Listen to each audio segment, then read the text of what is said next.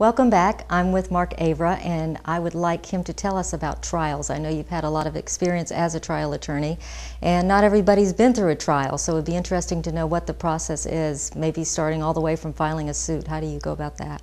Well, there's a lot involved before you even get to the point where you file a lawsuit. When folks come to us and they have something they need help with and we agree to undertake the case, there's a tremendous amount of investigation that goes into that with paralegals, in the field investigators, collecting documents, and depending on the nature of the case. Every case is different, but an insurance claim and the information we need to investigate that is different from an auto accident.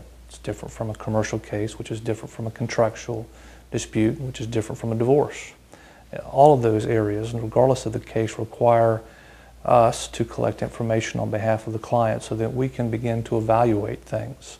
There are factual issues, there are legal issues that we have to research so that at some point in this process of investigating what's going on, we can sit down with the client again and explain to them what we've learned and what we think about the factual issues. Are they in our favor or against us? Are there legal issues that are in our favor or against us? And try our best to explain the options to the client about, now where do we go? Do we file a lawsuit? Do we try to get it resolved? Do we contact an insurance company, the opposing party, try to find out who their counsel is and try to enter a dialogue? So there's a tremendous amount of work that goes into reaching that point where the client says, Mark, I now authorize you to file a lawsuit. As much as I don't want to do it, we're going to start the litigation process. And that happens a lot of times. So what would be alternatives to filing a suit?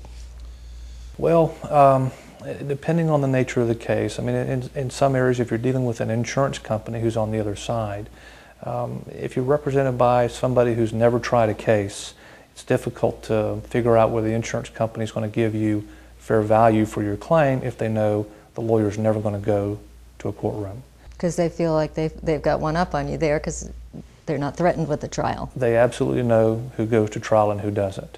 So sometimes it may be advantageous if an insurance company is on the other side to let them know that you're serious and that you are represented by somebody who, if they don't do the right thing and are fair and reach a fair compromise, that you will go and ask a jury to decide for everybody.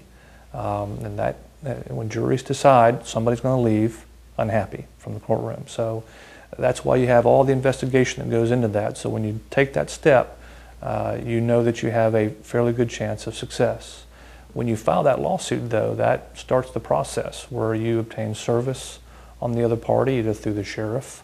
They're the authorized process server in all counties of the state. People can get authorized to serve process, but it's typically the sheriff.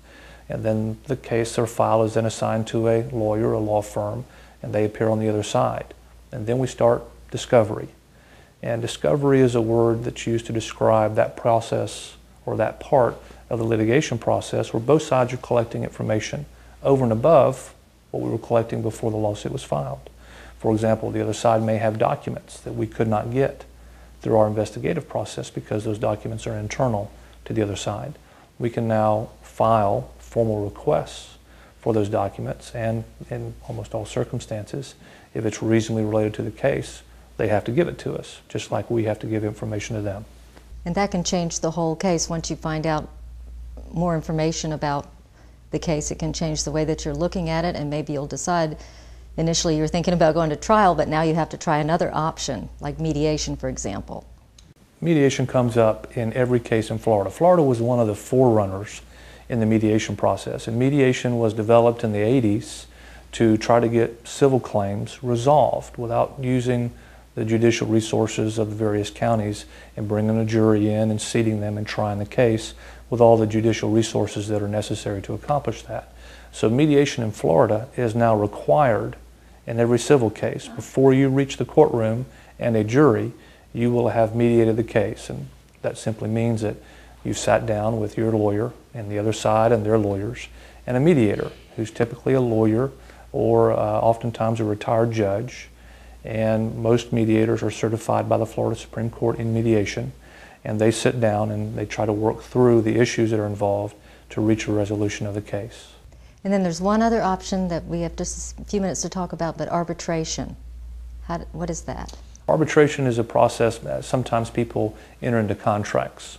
And in the contract, they'll say something along the lines of, in the event that there is a breach or there's litigation, instead of submitting this matter to a jury, we want the case to be arbitrated. There's an American Arbitration Association. There's an arbitration code that the state of Florida has in the statutes. And typically, if you're going to have an arbitration panel decide the issues as opposed to a jury, there are 3 arbitrators. You pick one, the other side picks one, and those 2 pick a third.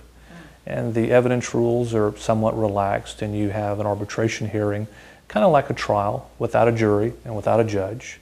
And you sit down, and that arbitration panel then reaches a decision. And then you take that decision and you ask the circuit court judge to reduce that decision to a judgment.